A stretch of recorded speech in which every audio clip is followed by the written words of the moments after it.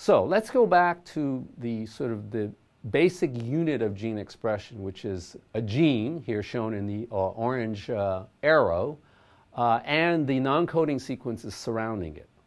And you'll see that now I've added a few more elements to this purple DNA. You see some symbols, blue square, a round circle that's pink, and then a yellow triangle.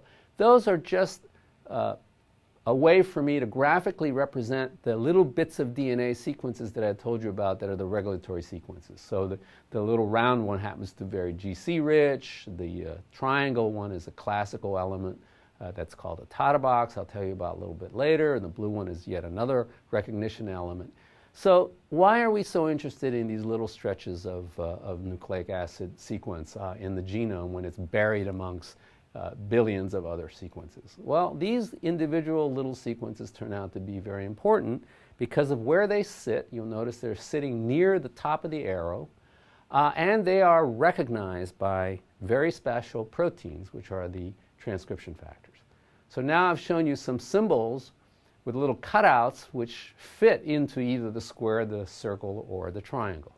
So transcription factors, at least one major family of transcription factors, are proteins whose three-dimensional structure is folded into a shape that allows them to recognize these short stretches of double-stranded DNA.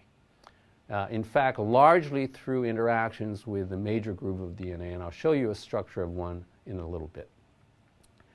So now it turns out that there are probably thousands of these transcription factors because the number of genes that we have to control, as I showed you, is in the order of 20 or 25,000 genes.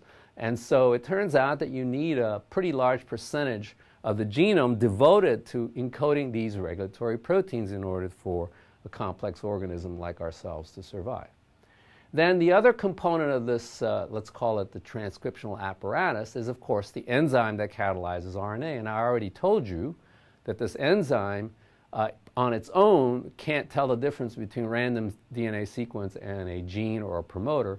These other sequence-specific DNA binding proteins are the ones that must recruit or otherwise direct RNA polymerase to essentially land on the right place and at the right time in the genome to turn on a certain subset of genes that are specifically required in a specialized cell type, whatever cell you happen to be looking at. So that is kind of the first level of complexity of sort of informational interactions between the transcription factors and the more ubiquitous and I would call it promiscuous RNA polymerase II enzyme. Well, as it turns out, it took several decades to work out most, if not all, of the components of this so-called transcriptional machinery. And it turns out in this slide I'm showing you, things are already starting to get more complicated. So not only do you have RNA polymerase, but you have a bunch of other proteins that go by names like TF2A, B, D, E, H, F, and so forth.